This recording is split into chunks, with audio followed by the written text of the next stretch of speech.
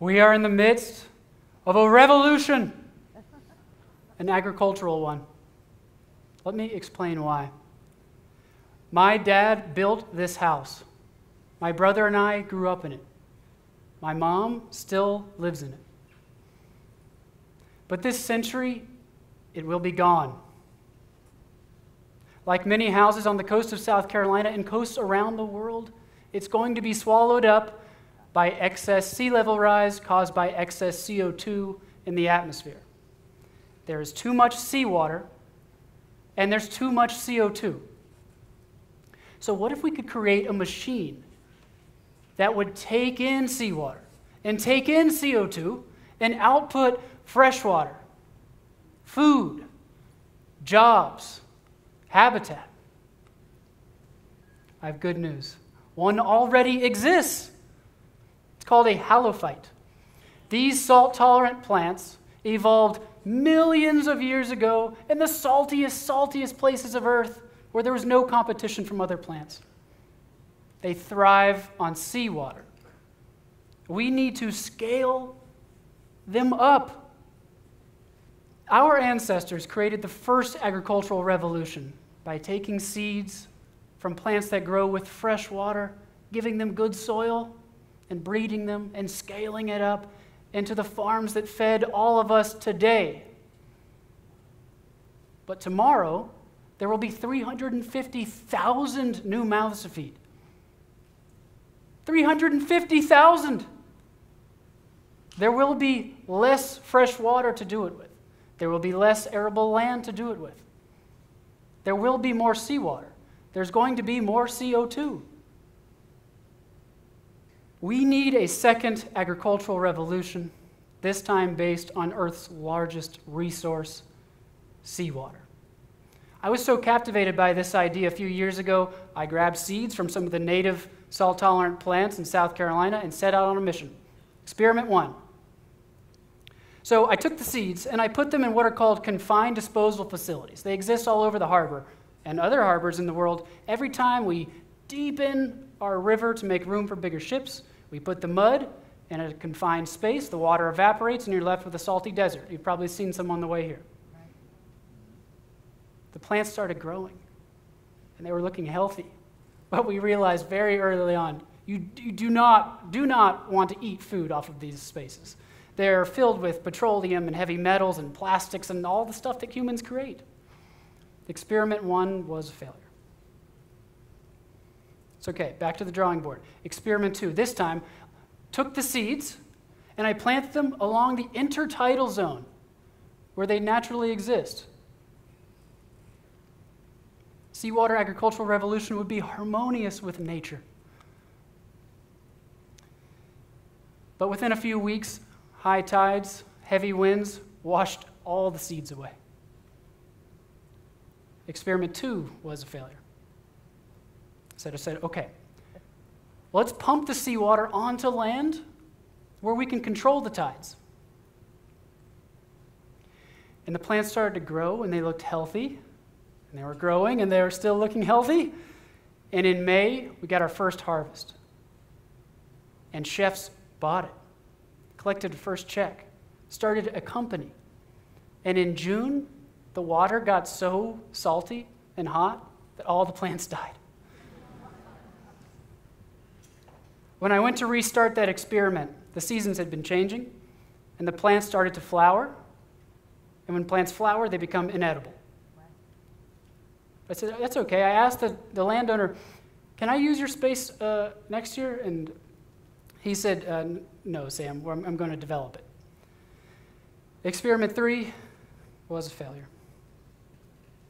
It was close. So at that point, I had gotten into graduate school with this idea, like I really can turn seawater and CO2 into food. But I didn't get a thesis committee. They didn't think that this idea was workable. It was a little bit pie in the sky. But that's okay, because one professor gave me the keys to his lab and let me run with it. And what I found was that many of the outdoor Seawater agriculture projects had failed for the same 3 reasons mine had just failed. A land use constraint. If you want to do seawater agriculture, you must be near the coast. People live near the coast. The land's expensive. And so you put your seawater farm in a deserted place near the coast.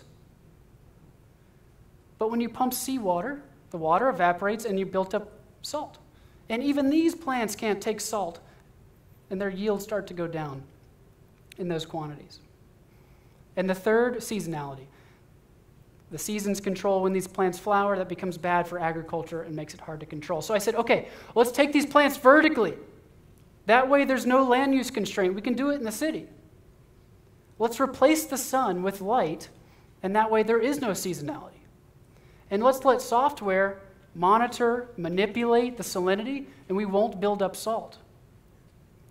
And the plants started to grow. And we harvested them, and they sold. And we did it again. We harvested them. They sold. Investors joined. And we built a team. And last year, that team built the world's first vertical saltwater farm.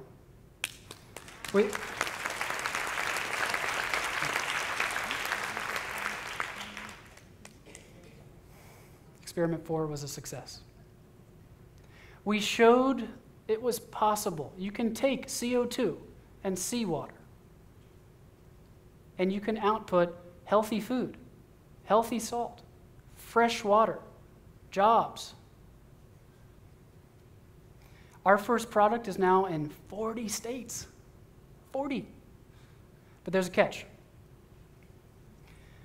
The products of vertical farming are expensive. Not that many people could join us in the agricultural revolution.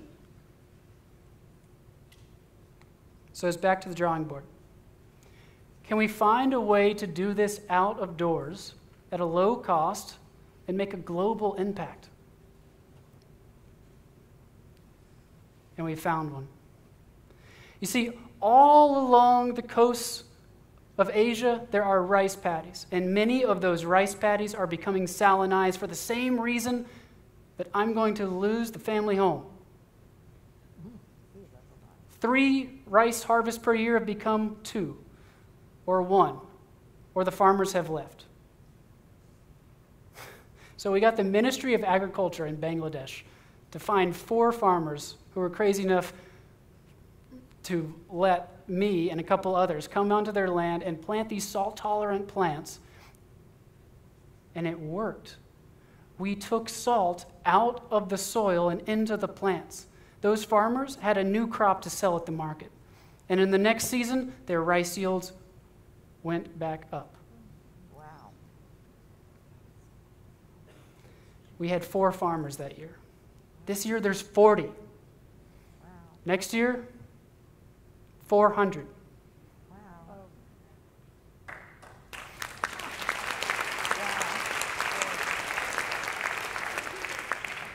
We are descended from creatures which crawled out of that salty primordial soup called the ocean. And now we're going to turn back to it as the resource which will sustain our species for the next few centuries. But let's pause.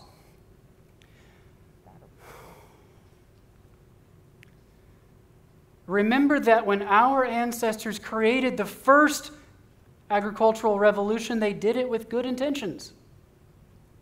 And yet those methods are now responsible for most of the world's land loss, deforestation, biodiversity loss, fresh water loss. This second agricultural revolution has to be different. It cannot put profits over the planet. It has to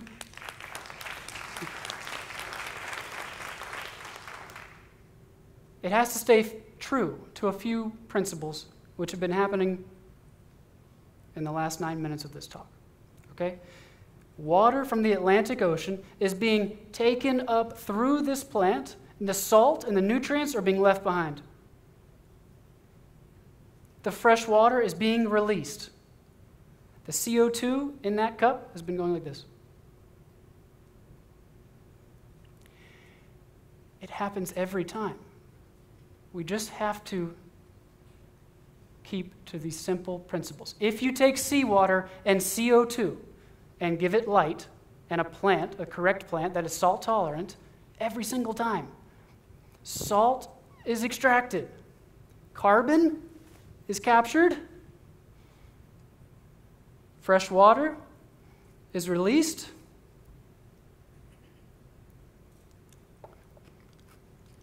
Food is grown.